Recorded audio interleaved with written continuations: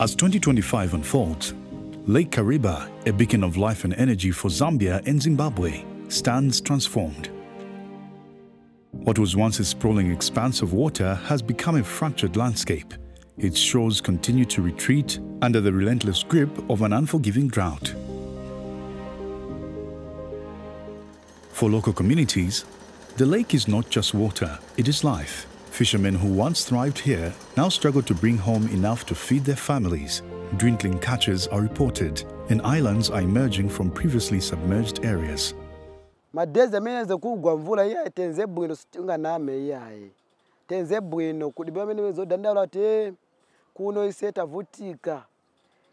Baja bakwe bati baina ulesi kuchoka kudana kudala benzo vutika kuti bana jaila mavuto. Manja pa kulibati oyu ni olimba oyu si olimba apa vinange na konse chabe ni angono maningi so ngati manzi achepa nishi kulibe cha kulibe mushe olo kupaka penda olo nsomba nishi si zikufa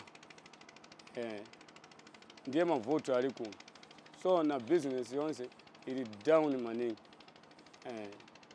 amazimai amagula kapenda na nsomba ma traders aba akungolila chabe mame twenzo sewenzera kudala twenzo ogulisa bwino na bakastoma benze kupaka mukubula mukutunjombola ko vintu ndaba mlando ali onsa dandaula ati ndira malibi so business yatu ili down plus twaikapo na mvula ishteni ya mine siro kabwino nina kumafisha masiwa pa nsomba mene monga mene benze kupaila kudala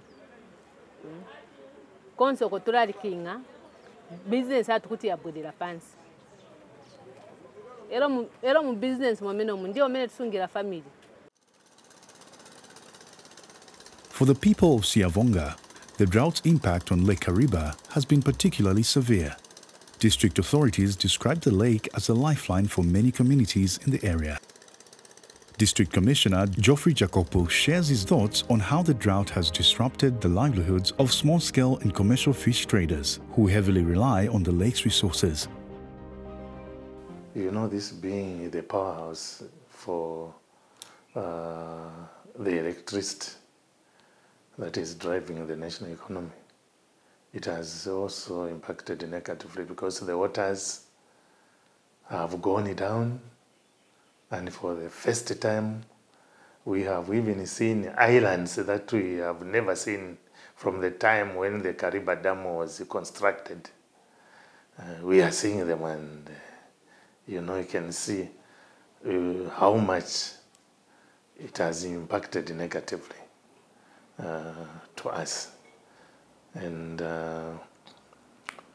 also, the fishermen have equally been affected. When I talk of fishermen, I even talk of the commercial fishermen, like the Zamfresh,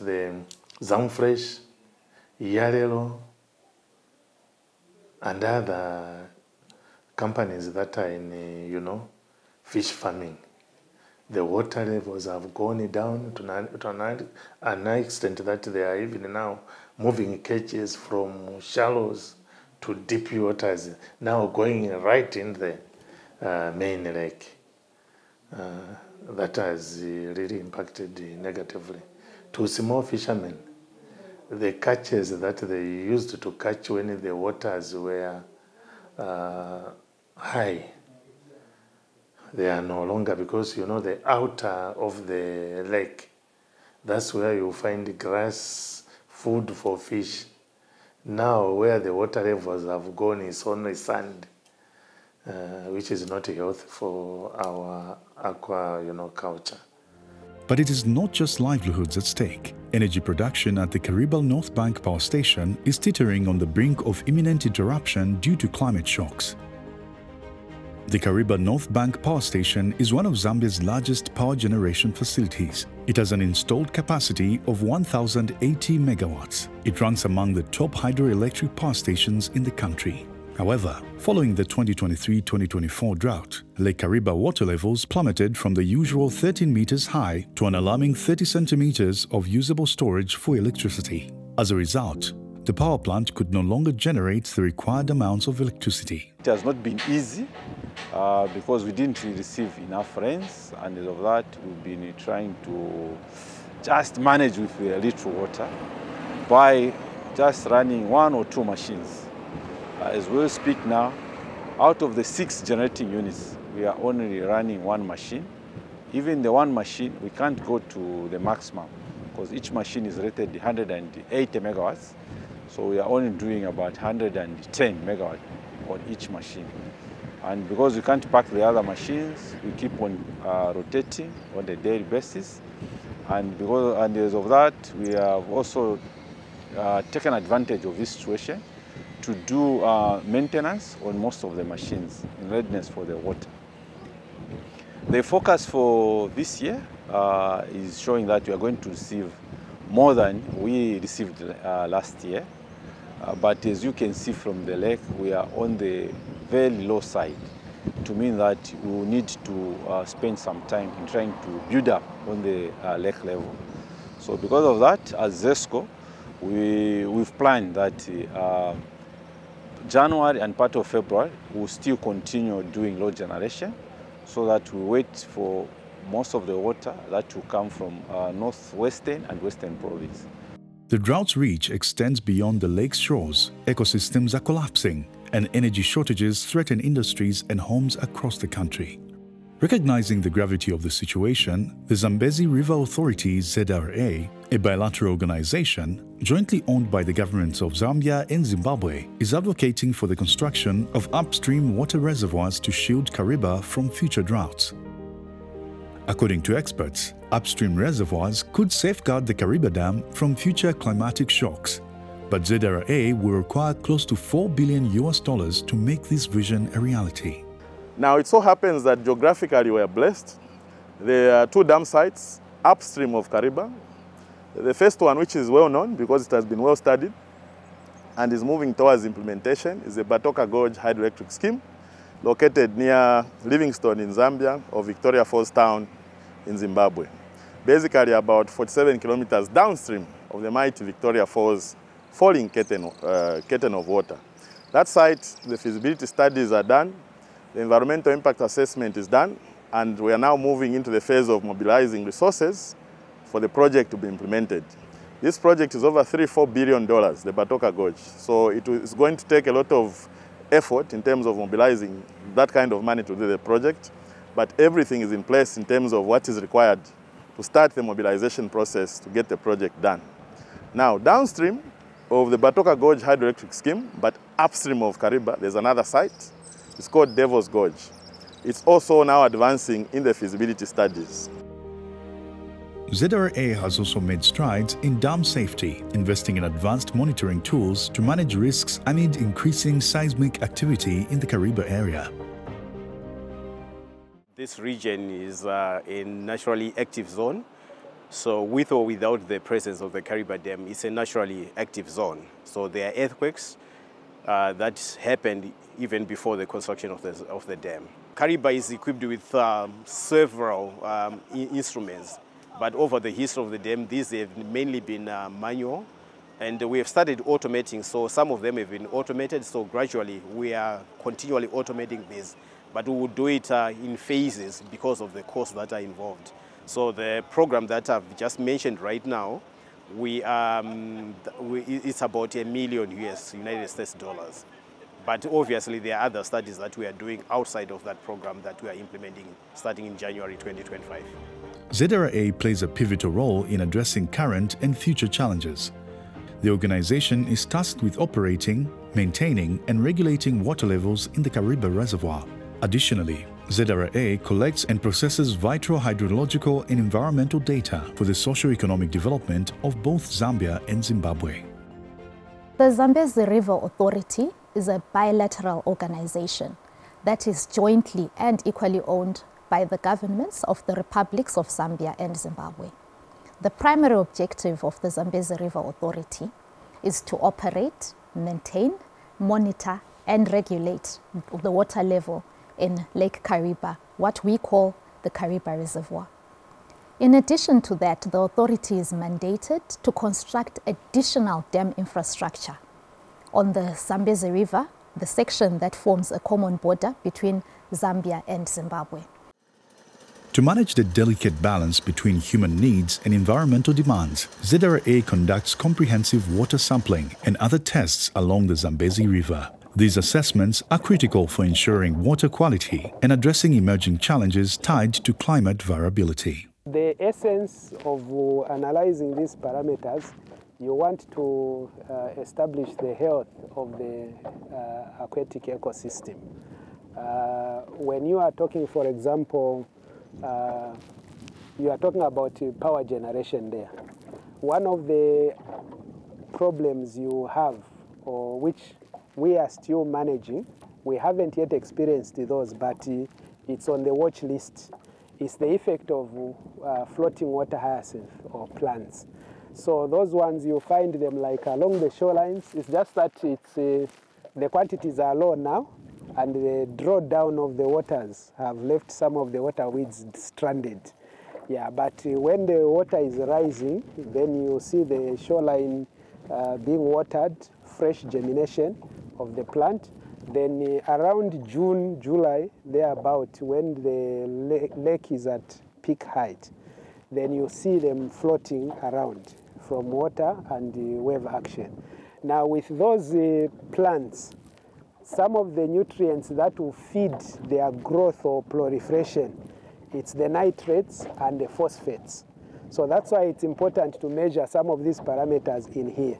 If you have more of those, then you'll be talking about, it will give you an indicator of what is likely to happen from the invasive weeds. At its maximum in around the 1998 thereabout, the water hyacinth had covered about 4,000 hectares of this water body. So you can imagine then that biomass, it goes to the dam wall. Those floating booms you've seen there, they are able to break down or sink. So if that boom is not able to contain, then they will go into the intake, and that can clog the water intake and affect the generating units. So it's important to monitor the quality, not only from the water hyacinth side, but also the livelihood, or let's talk about the health of the fish and other aquatic fauna or flora. Crisis around Kariba looms, there is still hope.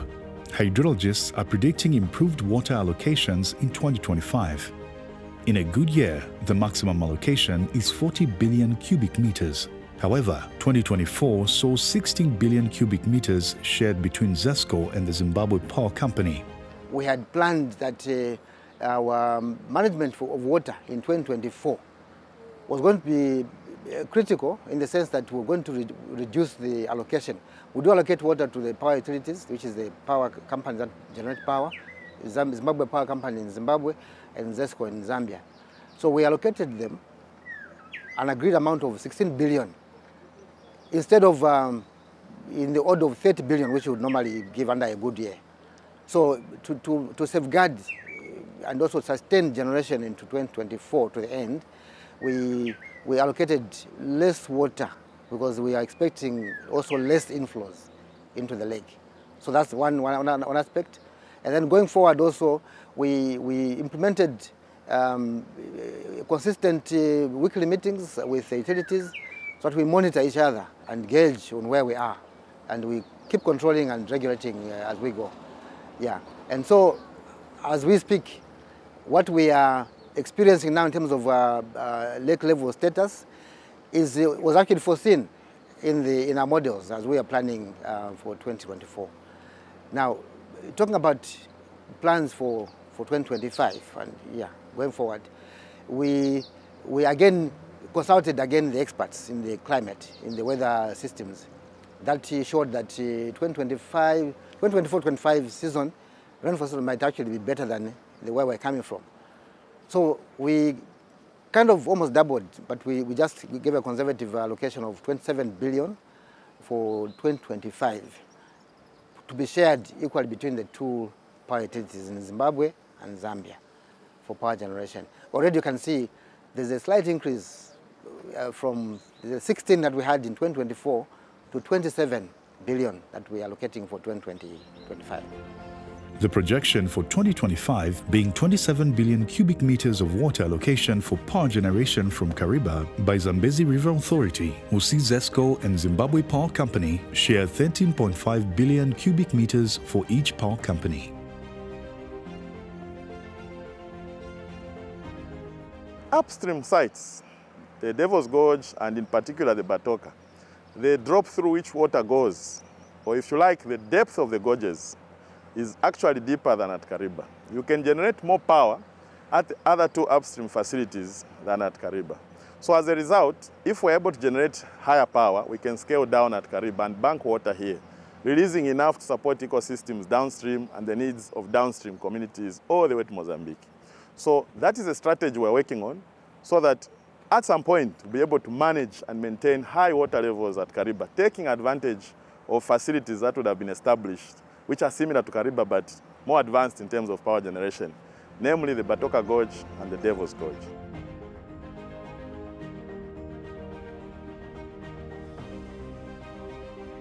Climate change is here, and climate change is here to stay. But the best thing we can do is to ensure that we've got some climate adaptability and mitigation strategies in place. The idea behind building additional dam infrastructure, especially upstream of the Kariba Reservoir, is to ensure that we have what we call a cascading operation of dams, or conjunctive operation of dams. What this means is that we will literally be recycling water. Whatever water flows into the Batoka Gorge hydroelectric scheme, the dam part of it, will also be used at Devil's Gorge. That same water will be used at Kariba. The same water will flow down to Mupata and eventually flow down to Kabura Bassa down in Mozambique. This means that it doesn't matter how little the rainfall or the inflows that we have into the lake are at that point. Technically, even if we were to get a minimum worst case scenario, we get 20 billion cubic meters of water, for example. Instead of having that water only generating power at Kariba, that same 20 billion cubic meters of water will be used upstream twice before it is eventually used at Kariba. Lake Ariba, a testament of human creativity and nature's power, stands at crossroads. The choices made today will determine whether it continues to sustain life and light for generations to come.